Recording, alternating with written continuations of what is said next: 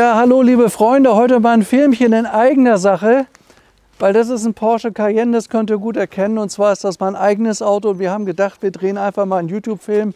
Ich möchte das Auto nämlich gern verkaufen, der hat erst sehr wenig gelaufen, 56.500 Originalkilometer, ist aus dem Baujahr 2016, hat also schon Euro 6 und das ist ein Cayenne S, ein 8-Zylinder Diesel mit 385 PS.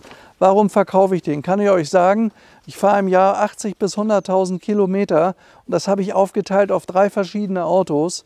Und es ist ganz einfach so, das ist zwar ein toller Sportwagen, aber der ist, wenn man am Tag 4 Termine hat und wenn man damit 1.000 Kilometer am Tag fährt, doch ein echter Sportwagen, und das merkt man. Und ich habe sonst zum Beispiel noch einen Range Rover oder noch einen Mercedes. Nicht, weil ich die Autos jetzt besonders toll finde, sondern weil es wichtig ist, wenn ich euch besuche, dass ich einigermaßen entspannt ankomme. Und das ist ein Sportwagen. Und ich sage mal, wenn man den 3 Tage hintereinander fährt, da bin ich teilweise echt ein bisschen durch. Und das bin ich beim Range Rover beispielsweise nicht. Also das ist wirklich was Besonderes. Das ist vor allen Dingen deshalb was Besonderes, weil der eine Farbe hat. Die hat in der Aufpreisliste mit 10.000 Euro gestanden. Das ist ein ganz tolles Grau.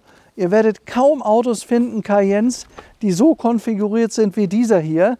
Der ist also nicht nur erstklassig gepflegt, hier bei uns immer in der Werkstatt im Service auch gewesen, ist auch Scheckheft gepflegt.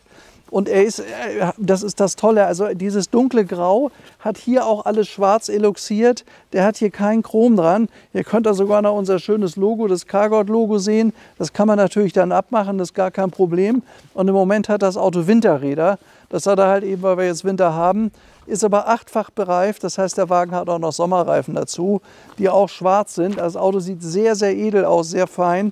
Deswegen habe ich mir den auch gesucht.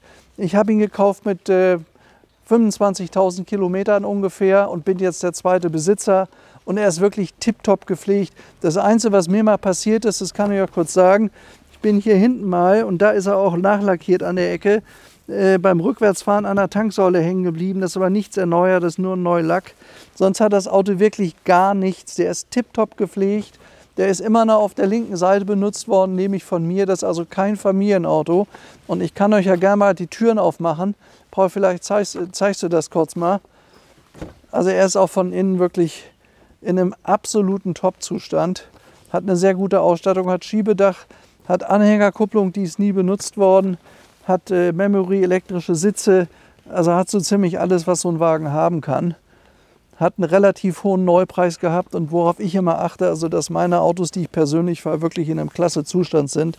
Und ich glaube, das könnt ihr sehen. Ich bin Nichtraucher, ich habe nie geraucht. Da sind auch nie Hunde in dem Auto gewesen.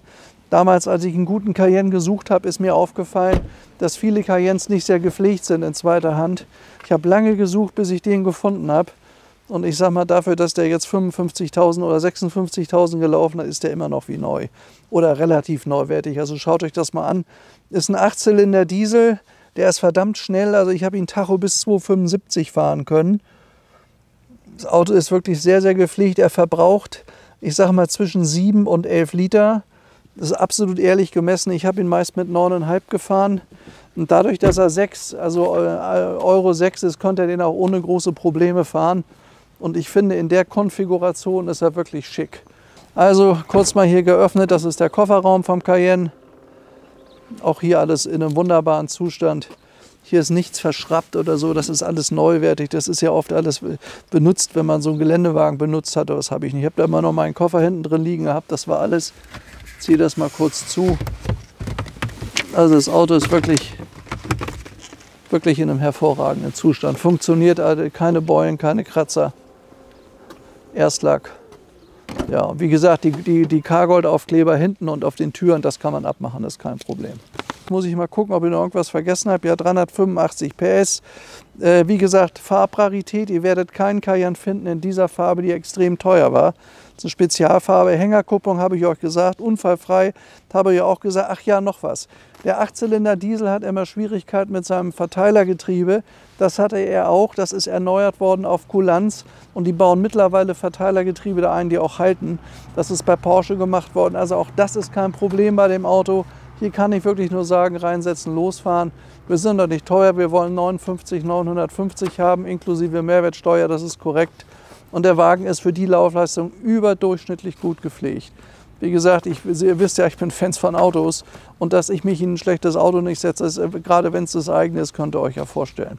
Also derjenige, der das Auto kauft, der kann sich freuen, der ist nämlich wirklich in einem klasse Zustand. Ich mache euch jetzt noch mal kurz die Haube vorne auf, dass ihr auch unten drunter gucken könnt.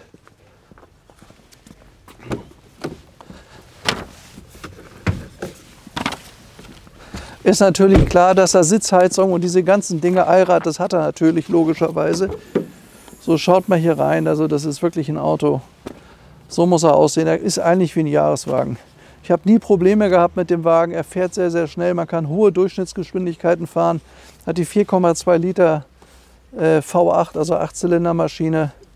Aber wie gesagt, über 10 Liter, also dann, wenn er 11, da müsst ihr schon richtig drauf treten, dann müsst ihr Dauer über 200 fahren. Sonst ist er mit 8,5, 9,5 Liter zu fahren. Ja, tolles Auto, tut mir in der Seele ein bisschen weh, wenn ich das sehe. Aber ich muss ja immer frisch bei meinen Sammlern, bei meinen Kunden, bei meinen Freaks ankommen. Und ich fahre teilweise Touren, die sind 3, 4 Tage lang. Und das in einem Cayenne, also 2 Tage geht, ab dem 3. Tag merkt man das. Der ist einfach härter gefedert. Das ist ein Sportwagen und der fährt auch ziemlich giftig. Ihr habt ja gesehen, hinten die Doppelrohrauspuffanlage. Dementsprechend geht der auch zur Sache. Er hat auch einen tollen Sound und ich würde ihn gerne in gute Hände abgeben. Also das war jetzt mal ein außergewöhnlicher Dreh, ist mein eigenes Auto. Ich wünsche euch alles Gute. Andere Drehs sind schon längst wieder in Mache, kommen auch ganz kurzfristig. Ich wünsche euch alles Gute. Bis zum nächsten Mal, euer Stefan Luftschitz. Ciao.